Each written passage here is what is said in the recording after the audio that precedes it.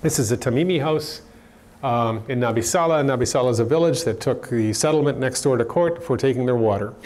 They won in Israeli Supreme Court, but because they're in military territory, the settlement gets to ignore the order, and the military drives them back into their village. They go out every Friday and protest. They've been doing it for, I think, 20 years. They've been arrested, shot, killed. Different people from different countries have come to be there with them, and we're meeting with them, and that's a Canada shirt that we gave to them. They aren't actually really happy with Canada because of some of the stands that we've taken, the United Nations, and the support that we give. But they're happy, they're okay with us. They're just, you know, it could be better. We were walking up the hill to look at the settlement, and I asked Mohammed, the younger guy in the picture, so where do you get hope? Like, what keeps you in this? How do you keep doing this? His cousin had been arrested. She's like a poster child for Palestinian girls who've been, she's 14, 15 years old when she was arrested. She was kept for 8 months. Like, how do you keep doing this? And he said, well, I have to. He said, once you become aware, there's nothing else you can do. When you have awareness, and I said, like here, he said, well, there, but here too. He said, I know what's going on. I can't not push back. I have to. But I'm doing it as much for the soldier that has to arrest that child as I am for myself. He said, because if you're going to arrest, there was a kid about that old, maybe a few years older that we walked by. He said, if you're going to arrest that child, something has to oppress your head. Like, there's no way that you can actually do that as a human being without something taking you over. And so he said, for the soldier too, for him, I'm doing this for him too. He talked to us about was picked up by the British authorities by the Israeli authorities and held for a while. And he said there was this young captain who wanted to talk. And so the captain said, you want to be free, don't you? You don't want to go through this all the time. And he said, no, of course I don't want to go through this. Of course I want to be free. And the captain said, well, it's simple. And he said, well, how is it simple? What do we need to do? Because we're trying to be equal and free. And the captain said, well, it's easy, just move. Get out of here. God gave us this land. It's not your land. Go somewhere else. If you can do that, you can be free with the other Arabs, basically. And there's a lot of, they call it apartheid. If you talk to Palestinians, they say it's like, just like apartheid. There's the settlement across the way from Nabi Saleh. You notice the roofs? We'll look at that a little bit later, but you know, Palestinian roofs are all flat. They have water tanks on top of them. They go out there and sun themselves. And this, I'm pretty sure I could find a subdivision here. The well at the base of the hill is the one under dispute. They marched to that, and then there's an observation balloon. That's the Israeli military's way of making sure that people aren't moving around too much, or if they are, they can dispatch forces to deal with them. So they collect the tear gas canisters and hang them off their fences. Some people carve them. They use them for spoons, earrings, things like that. It's just like a cloud of tear gas through the village. Trees start on fire. There's one of the homes that's demolished. In Israel, or in the occupied territories, you can only build a home if you get permission. They got a way higher birth rate than Israelis do, and they need more homes. But you can't get permission because you have to go get a permit. But it's like a Kafka film. You can go and try and get a permit and wait 5 years for it to come out the other end of the system. You're never going to get a permit. So you build a home. So then they put your home under a demolition order, and then they wait. Could be next week, could be next year, it could be 10 years. They just wait, and then they come and tear your home down. Not the one next door to you that's also under it. So it's this constant wear, and that's one of the homes torn down. Another poem from the Arafat Museum.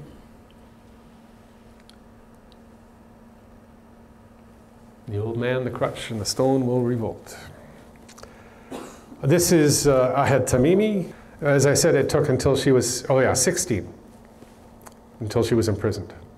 What she said when she came out of prison was, I see peace as all of us living together without borders, without occupation, all of us equal. And I want to emphasize that's what I heard from everybody I talked to.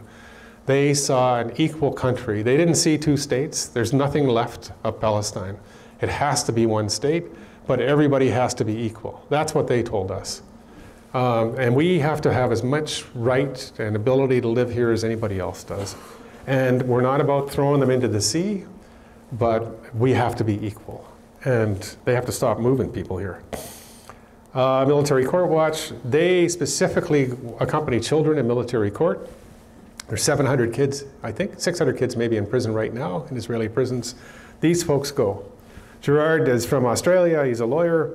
Married to a Palestinian woman with Palestinian family, and talked about how internationally we lose every time we accept that one state can take over another state and do what it wants to. As he said, this is not just an issue for Israel and Palestine. It's an issue about the rule of law and state law in the whole world.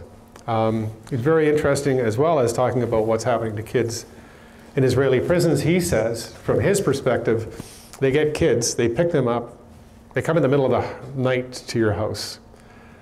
They either kick the door down or they use a device that presses the dams apart, a hydraulic device, so they can get in quietly.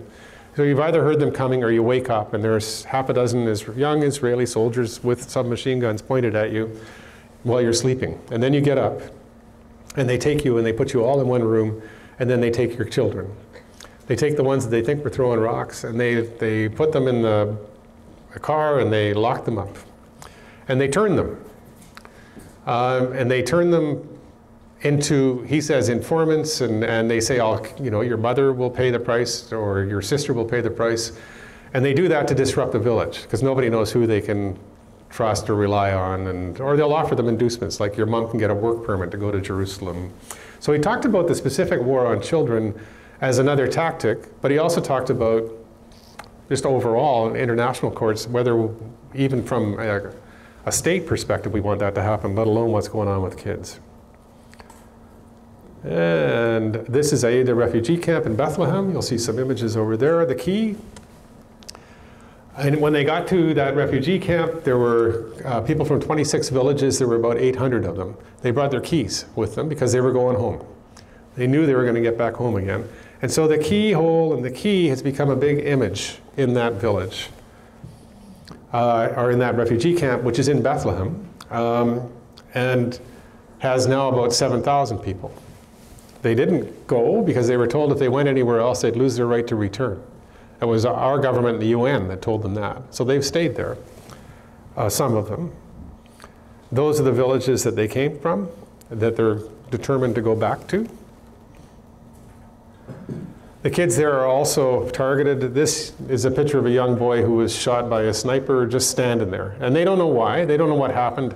It's a training camp, so the Israeli military trains younger guards there.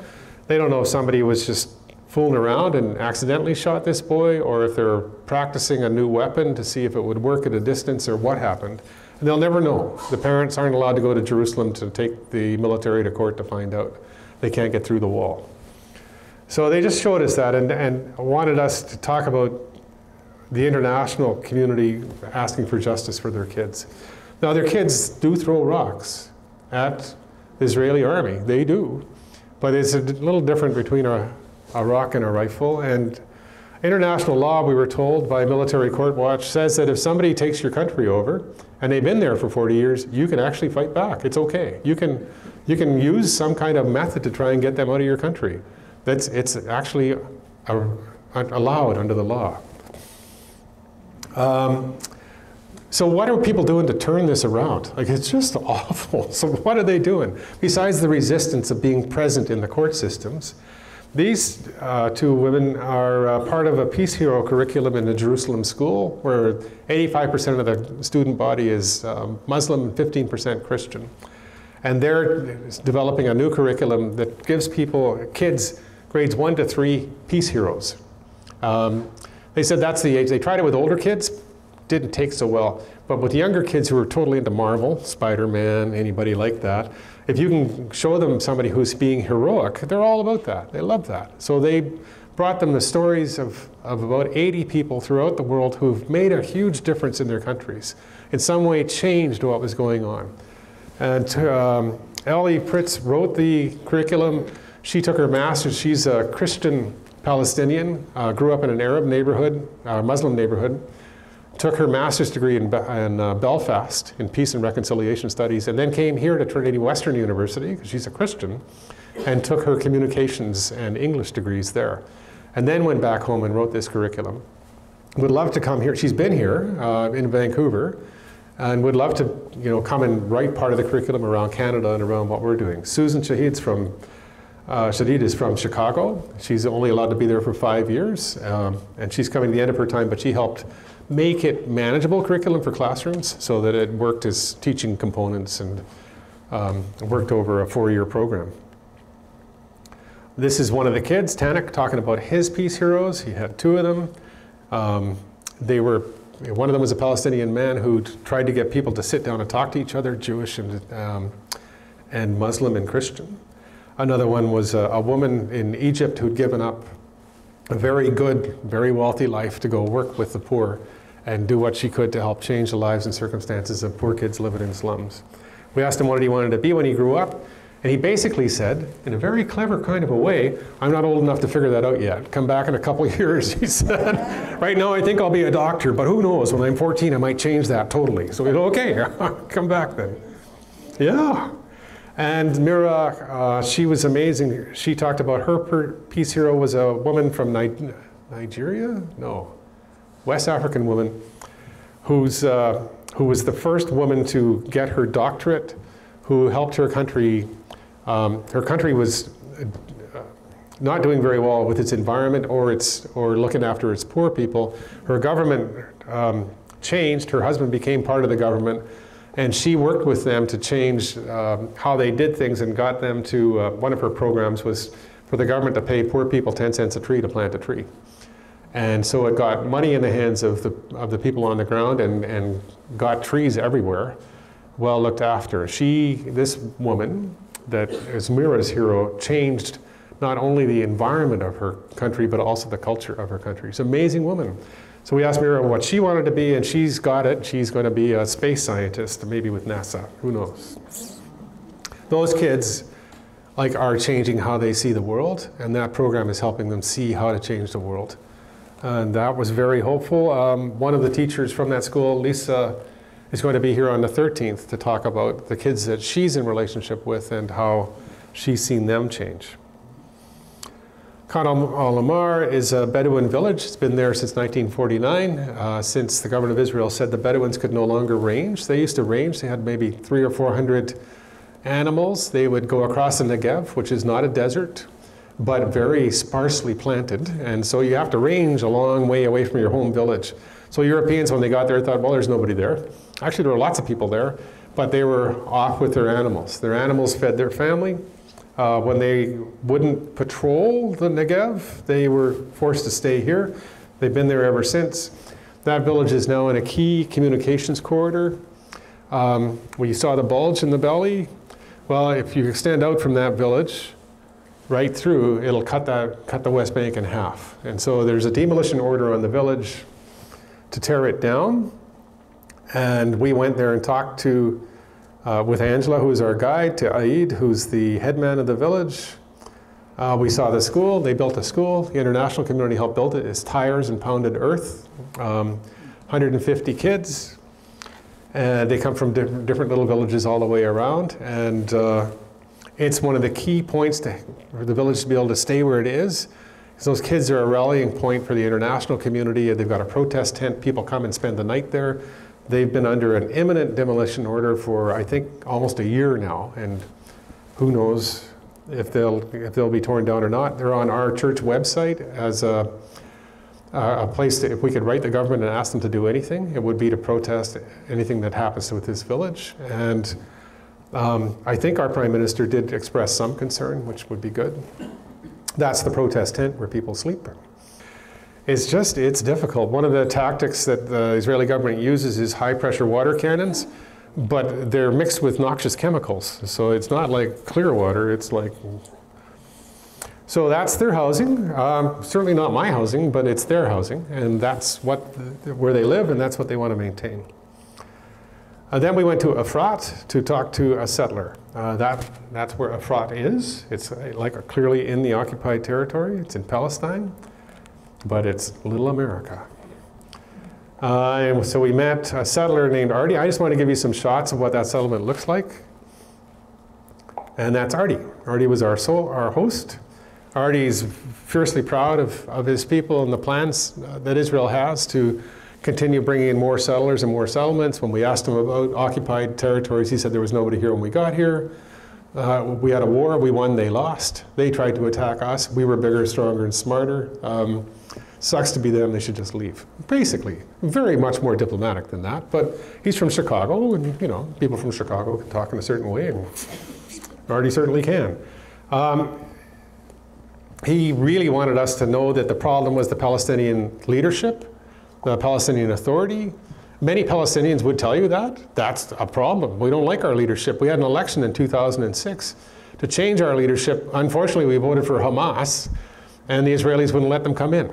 They wouldn't let us change leaders. And so we're stuck with what we've got. And although our guide said, I don't really like Hamas, they're a fairly right-wing religious party, and I don't like them. But they'd be ours, he said. I will, you know, we can deal. He said the reason people vote for Hamas is because the Palestinian Authority rolls over for Israel all the time. They don't stand up. Hamas at least will stand up for us, because not standing up has gotten us nowhere. So Artie says the leadership's the problem. The leadership would say the problem is you moved in, took the highest ground in our area. You're moving in 30,000 more people. You're taking everything from us, and then you're telling us we were never here in the first place. That's what the problem is. Guard towers, like everywhere. I took a picture of a few. There's the Ibrahimi Mosque again. There's the seventh step. There's inside the mosque, Jewish side of the mosque. There was a massacre at the Ibrahimi Mosque in 1994. A Jewish settler, army member came in and shot and killed 29 worshippers in the mosque and wounded another 125. It's not by far the worst massacre that's ever happened there. It's Palestinians, Muslims have massacred Jewish people, there's a history. But what happened with this one was that the mosque then became partitioned, and the people could no longer worship in their own house of worship together. And then that's when the wall went in and the mosque got split. And so to get from one side to the other, you actually have to go out, go through the old city, you can come back out again and into the other side, which we did, through a couple checkpoints. Abdul's shop in Hebron. Abdul's this guy who's a point of resistance. He has a $100 million house. He said somebody offered to buy his house from him for $100 million. Apparently he did.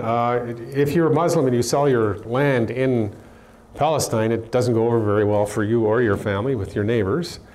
So Abdul just laughed. He's a fairly resistant guy too. And his shop, right across from his shop, is a checkpoint. You can't really see what's going on there, but there are 4 Israeli soldiers.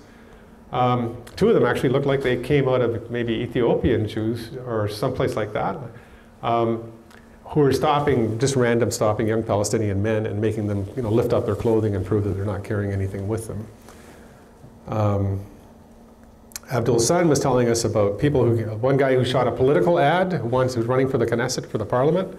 So he deliberately came to Abdul's shop with a crowd of supporters, grabbed his tables and turned them over, because Abdul's become this focal point for Palestinians. He thought it would look good on his TV ad if he was attacking Abdul, so he did. And he showed us the ad. It was like, and so there's another view of the $100 million home. As I said, Jewish settlers have moved into the upper stories in Hebron. There's about 2,000. And that means if you're walking in the market in Hebron, sometimes they throw stuff at you. So they put netting over the top of them, which is good most of the time, but our guide said one time he took a Swiss tour through and they used paint on them. So it wasn't great. Okay, so now resistance is creative, right? Banksy is this artist or artists. Nobody knows who Banksy is, because there was another guy like Banksy in the 80s and he was assassinated in London. So nobody knows who Banksy is. But Banksy does this with art. It's just amazing stuff. It makes you stop and think. Like, clearly we're not in Kansas anymore. That is what happens, though. But more about Banksy. So there's another little girl kind of walking on a barbed wire fence. More Banksy art. A girl with a barbed wire hula hoop. Kids on skateboards over barbed wire coils. A little kid's toy truck. Teddy bear and submachine gun. And then we went to the Wiam Center in Bethlehem. So Banksy, is just another point of resistance. You see Banksy art all over the place. In Bethlehem, the whole wall is covered with graffiti. And it's just a way to make you stop and think, right? You look at that and the images throw you off so much that you have to actually think about what you're in. And that's their whole point. And so I think part of what's going on with Banksy art is attacking Israeli honor. They're saying, this is what you're doing. And it's not an honorable thing to do. How can you be an honorable people? Uphold yourself by saying you have the best army in the world when this is what your army does. So I think there's that going on in this as well. I mean, you don't get a lot of, like, and trying to interpret somebody else's culture is difficult. But I think in the base of an honor-shame culture, there's something deeper going on here with this art. Whoops.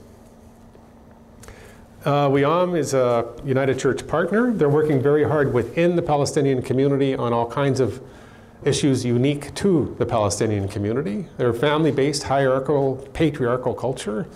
And we met with some amazing people to tell us stories about how they're trying to change that culture, particularly Lucy, who's just an amazing woman who talked about being a woman in a Palestinian patriarchy and the work that she's had to do with her family to get them to acknowledge her right at the table. She's doing incredible work there. They're doing lots of work with women who are trying to get out of abusive relationships, who are trying to change their lives. It's still a difficult culture to live in. There's no denial of that, I don't think, amongst Palestinians or anybody else. It's just it's their difficult culture, and they're working on it. No. Our guide said, you got to see the Waldorf Hotel. I said, Waldorf, right? Because he had a bit of an accent. He said, no, no, it's the Waldorf Hotel. I said, come on. He said, no, it's Banksy's hotel. So we went there, and sure enough, the wall is right there. And then there's the Waldorf Hotel, and that's clearly what it's called. And in front of it, I think, is more Palestinian humor. I think that's the Palestinians saying, you know, maybe this is more what the Israelis think we are than anything else. So it's their wry, ironic.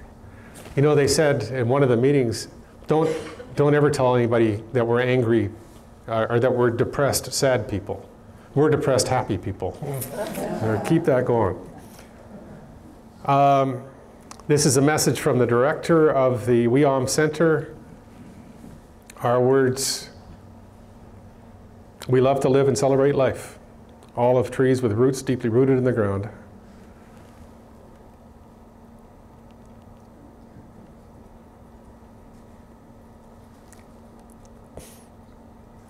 Sahar Vardi, young Jewish woman, works for the Quakers, for the Friends. She was talking to us about the culture of militarization in Israel. She told us that they're sixth in the world for selling arms, number one per capita. There's a report that verifies what she told us. She said that one of the reasons they sell so well is they can sell proven technology, proven on a captive population. So, okay, well that's... But then I read it, it's actually in their own PR material. It's proven technology, works really well. Field tested, yeah, field tested. And it's not just arms. They also sell the technology, facial recognition technology. That's where this came from. They sell how to gate people. They sell how to disrupt people's lives by picking them up in the middle of the night technology. They sell the drone technology. They just sold a whack of drones to the European Union to use in patrolling illegal migrants. I mean, they're selling a lot of population control technology, and they've used the Palestinians very well. This is some kids in a private military training school getting ready to become part of the IDF, the Military Defense Force, because that's what they have to do. Well, most of them do. She actually told us that about just under 50% of Israeli kids actually serve in the military. The other 51% or so are exempted for one reason or another. And this was an Associated Press photographer who followed them and just, you know, took pictures of what they were doing. This is the Breaking the Silence organization. It's some of those young men and women after they got out and of the military. And one young man's story was, when I started to tell my family what we were doing, I started to realize there might be a problem with what I was doing. Like, you did what? You broke into somebody's house and you did what? Why did you do that? And so he said, I started to think about that. And so they started an organization called Breaking the Silence. They've got videos online too, just about what they did and how they did it and why they did it. And they've just passed a law in the Israeli parliament that says these people can't go to an Israeli school and tell the kids anything about what they did. Not this organization. They don't want them there. Whoops. No, I just switch out of that. So there you go, banned by the Knesset. Jeff Halper, he's been here. Jeff Halper is part of the Israeli Committee Against Home Demolitions, and so they try and protest home demolitions to get them stopped. There have been about 20,000 homes demolished in Israel and Palestine. These are Israelis against it, and there are lots of Israelis against what's going on there. Overall, the large mass of the population is either oblivious or in support of, but there are still lots of people who are opposed. And so what they're doing here is helping build a home. This is one of the homes that they built with money from Jeff's last Canadian tour. They built a house for a Bedouin family. We met the family. This is kind of the neighborhood that they're in, a little different than that settlement village. And talked to them for a while. They're adding on. So far, their home it's been marked for demolition, but you just keep building. I mean, you can't put your life at bay. They've got lots of people living there. Also interesting, I didn't know this still happened. There are three wives, one husband in this family configuration, so there's lots of kids. And extended family. We went to Jifna. That's a small Palestinian village, and we worshiped in the Catholic parish of St. Joseph there. On a Saturday night, we met with Father Johnny and a lot of his congregation, and they just said, will you just please tell people what the hell's going on here? There used to be, 20% of the population was Christian, we're down to 1% now. And it's not growth. Our kids are leaving because they're acceptable in other countries. Muslim kids aren't, and you can't live here anymore. And yet we need to live here. This is our land. Sabil Liberation Theology Center, another point of resistance, working with Christians particularly, first of all, to try and get those denominations together, but also they're doing wonderful things like different Bible studies to help make faith relevant and active in the day, in the present day, and it's working. They're enlivening their faith, and they're helping people find, again, those points of resistance that counter the culture without throwing rocks. They're peaceful, nonviolent, but very much resistant. They're going to stop this, but they're going to do it in ways that finally startle the world to pay attention. There are some of the images. Mahatma Gandhi, Martin Luther King Jr., and Dorothy Day. And some wall hangings from Sabil. This is Bible study facilitator training, and you can see they're having success across denominations. There are people from many different denominations in that training. They're excited about what's happening with their faith in their country. Really? They shouldn't be, but they are. And then there's one where it's study with kids. There's Elias, who was our driver, and Ibrahim, our guide. As I said, Ibrahim 1 in 6,550, and Elias 1 in 1,000,000. Elias could drive anywhere. It was just like really hairy over there, and he did a fantastic job keeping us alive.